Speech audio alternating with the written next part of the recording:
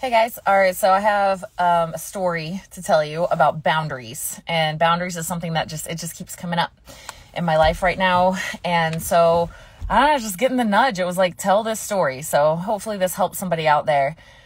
I went from being someone who had like no boundaries at all.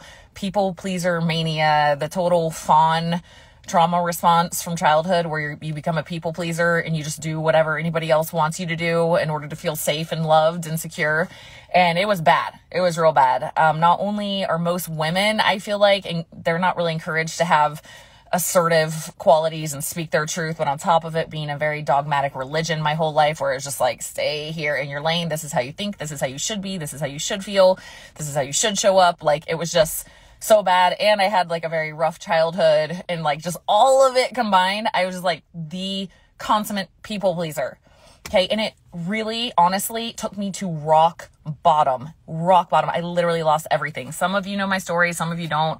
But basically, I left that religion. I got divorced shortly after, and I got into a really, really unhealthy relationship. And I know the word narcissist gets thrown around too much, but I'm telling you, this was like the most psychotic shit that you could ever imagine. And I just agreed to anything he said. I was just like, okay. And I lost everything. I lost my life savings. I gave him access to all of my credit cards because he already had a bankruptcy, but I just said yes to everything and just let him spend all my money. And even to the point, so long story short, literally lost every penny to my name. I did not have 1 cent when I walked out of that relationship, and I had nowhere to live, and I was in the middle of a bankruptcy and about to lose my car. Okay. So that's where not having boundaries took me. And it really was I'm grateful for it because it was so bad that it forced me to wake up. It was like, girl, you gotta be real here. There's something going on inside of you that's led to this result in your life. And it really is what was the catalyst for my personal growth journey and allows me to do the work that I'm doing today. And I want to share with you how I got boundaries because I feel like I got real good boundaries now, and it's been a lot of work. And so I want to share, I just felt really compelled to share this story. So right after this whole thing, by the way, I had to live with a friend for several months. I couldn't even have my kids. I had to ask my ex-husband to have my kids full time for a while. It was so humbling. It was so humbling as a lifelong, like, overachiever, right? Because it's probably part of that fond people pleaser response. But I'm also, I think, naturally driven. But as somebody who always like had my act together and was this like superstar in school, and you know, the homeowner and landlord and boat owner, and you know, we had all perfect life. This was so humbling for me, and it was so good for me. And right after that, right after I moved out of my friend's house, I finally got this little teeny tiny basement apartment that luckily somebody like had faith in me and rented to me. I'm in this phase of like, I was like, I'm going to call this place my launch pad because I'm rebuilding my entire life out of this little basement apartment. And I did. And while I was living there, I got invited to a mastermind. Okay. This is a very like big dog mastermind. I could barely afford it. I literally I just had the strongest intuitive feeling, like, do it. And just enough money came into my account. I literally spent everything I had to go to this mastermind.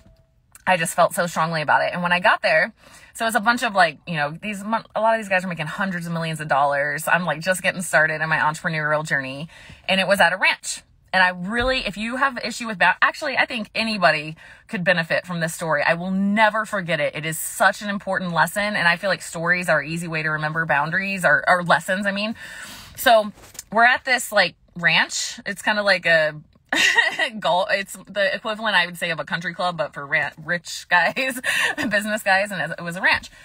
And it was so cool. So we were in the middle of their, you know, arena thing, and they've got this corral, and the cowboy guy, who's also like an amazing businessman, was showing us how he breaks a horse. Okay. How he trains a horse. So they had this wild Mustang come into this little, sorry guys, I don't know horse terminology, a little round thing, corral. I don't know what it's called. And he's showing us the signs that he looks for. And, he's like, there's 2 steps. First, we have to establish trust. And then we have to establish respect. And so he just stood there in the middle of this circle, and this Mustang, this horse is going nuts. It's just rearing up and like freaking out and just running around like crazy. And he would just stand there really still and steady right in the middle. No big deal. Just very calm, cool, calm, collected energy. And he just had this little like switch thing that he just kind of like, he was like, I'm just doing my thing over here. And the horse, he's like, what I'm looking for is the horse is going to start coming towards me. And I know I've established trust when it starts to lower its head down, like make its ears like go down. And there were like a couple other signs. And we watched this happen in real time. It was so cool. The horse would go over and it would like start to check him out and be like, no. And it would like run away and start doing that. He just stays steady. And eventually the horse got comfortable and he built that trust. And before we knew it, the horse is like letting him pet it. And we're like, oh my gosh, this is so cool. He's like, now it's time to establish respect.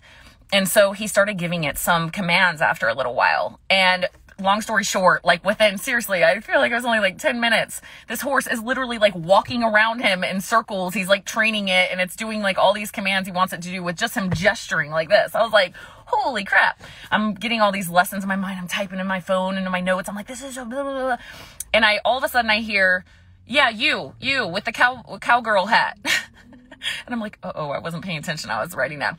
He wanted me to come in and do that with his horse. Okay. Hang with me. Cause this is really freaking cool. So I'm like, oh my gosh, I've never even like really been around horses. I'm scared to do this. I go in there and he's like reminding me all the steps of how to establish trust with his horse. And the trust thing, oh my gosh, like everybody watching was like, wow, like, cause she's just rubbing all over me. Like, you know, this trust part was real easy. And then I start doing the respect part and I start giving her commands and she's doing everything I want her to. And I'm like, holy cow, this is so freaking cool. I'm just like stepping that way and nudging with my head and she's going in circles around me. And then all of a sudden she stops and she won't do anything I say. So I'm like doing the same stuff and she's like, meh. And just standing there. And I'm like, so I go back over and I'm petting her. I'm like, it's okay. Like, we're friends, you know? And then I go back to my little spot and I'm trying to do it. And she's like, not doing anything that I want. And the cowboy comes over to me and he's like, you gotta be very firm with her, you know? And I'm like trying and she's not doing anything. And then he stops the whole thing and he goes, this is like 3 months, probably like 6 months after I lost everything, okay, from this relationship in which I was people pleasing and had no boundaries like crazy. And he goes to the whole group, so Tara here has been taken advantage of in her life, haven't you, Tara? And I was like, mm-hmm. And he's like, you know how I know that? And I was like, mm-mm. And he's like, because when the horse stopped giving you respect, you still gave her love.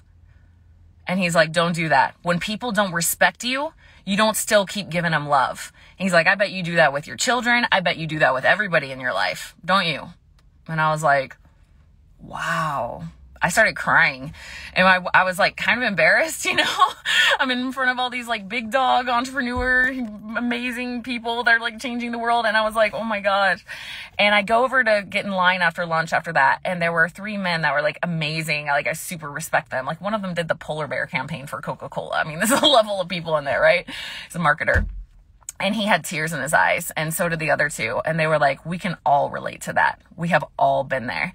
He's like, thank you for showing that to us. And so I'm sharing this story with you guys because that lesson of when people don't respect you, don't keep giving them love, was so instrumental for me in getting past my lack of boundaries. So when I started to see in my life, like that person is disrespecting me, my old fawn response, my people pleaser response is do even more for them to get them to like me or love me. Cause I'm not enough in myself to be able to have this like strength to be like, no. Right. And so that was such a great lesson for me. And the other thing I wanted to share, so I'm asking you guys, you know, if this resonates with you at all, if you can see that in yourself, watch for if people don't respect you, don't go amp it up with even more love. Like, be real about that. Like, no, that's the boundaries. You're not respecting me. So I wish you the best in your life. Really wish you the best, but you don't get to be in my energy because you're not treating me with basic human respect. That has been so instrumental for me to remember.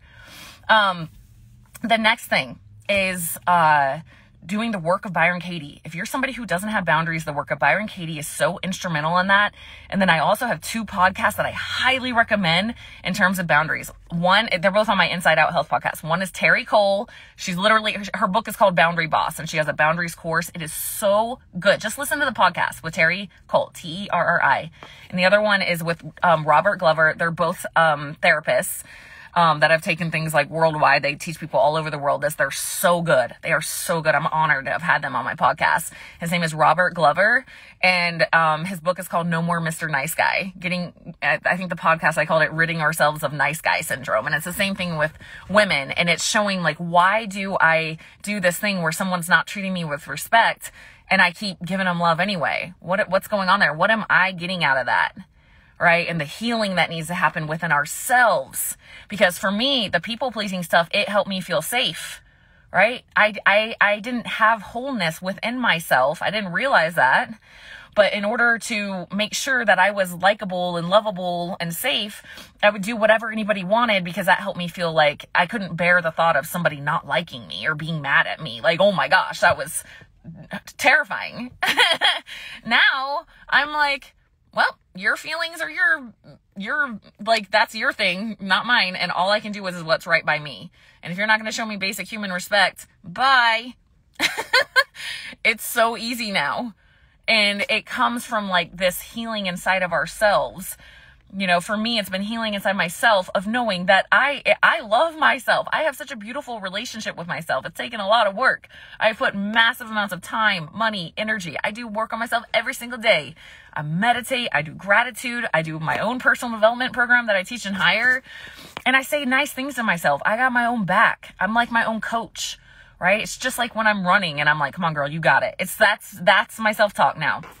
So anyway, if you feel like you're struggling with boundaries and you keep letting people like creep back into your life, or the biggest way to know if you don't have good boundaries is if you're resentful towards other people. People with no boundaries are resentful towards other people. And I can say this from a place of knowing, and it's really because you are the one not speaking your truth, not being totally honest, still going to stuff when they invite you when you don't want to. That's on you. Right? Not being honest. I'll be real. I went on a date last weekend and it was a no-go for me. And I was very honest. I was like, here's why it was a no-go for me. The end. Now I don't have to worry about that anymore. Okay? So it's like so much, you know, and I don't have any hard feelings at all. It's just not a match. And I wish you the best in your life. And that's all. So whether it's work or like, core family things, like you keep going to your family dinners and you can't stand your family and you're all resentful and you're judging the crap out of them, stop going. Be honest. Say, I'm not in a good place to be around family right now. I hope you can understand it's not personal. I'm just going through some growth work right now. I love you guys. I wish you the best. I can't do that right now. So choosing, it's like, if you've been a chronic people pleaser, it's going to be very mechanical. You literally have to have a break in time where when somebody's like, hey, do you want to blah, blah, blah? And I know your knee-jerk reaction, if you're a chronic people pleaser like me, is, yeah, totally. You haven't even looked at your calendar yet. You have not even thought in your own mind if you want to do that or not. Oh yeah, sure. Yeah, that sounds great. Yeah. So it's mechanical. It's, hold on a second. 1, do I even have the bandwidth to do this? What do I have going on this weekend? And 2, do I want to do that? And if you're doing stuff that you don't want to do, you're people pleasing and you're doing it so you get your good person card, your nice person card. It's selfish. It's actually selfish in its root. And when you stop doing that and you just say no, and you don't need a big old excuse, you know the people pleasers, because they give you this really long drawn out reason for why they can't do something. And you're like, holy hell, like, just say no. Like, it's okay. You don't have to do that. Okay. That's how you know you're a people pleaser. So it's going to have to be this. Do I have the bandwidth, and do I want to? And you know what? I love my friends that are honest like this, because I know when they're hanging out with me, they want to. Do you want somebody hanging out with you because they feel bad and they're pitying you? Or do you want someone to hang out with you because they want to? So same thing with us, you know? So anyway, just sharing that whole story, because I know people pleasing and not having boundaries is a big issue, because I work with it all the time in my coaching, and my friends and I talk about it. So I just want to share that. So, you know, that horse story, remember that. If someone's not treating you with respect, they don't still keep getting your love. Draw a boundary. Let them know. Boundaries are on us. And when we don't have boundaries, we tend to blame other people for stepping on our boundaries that don't exist. So that's my thoughts for the day. All right. Hopefully that's helpful. Have a great weekend, guys. Bye.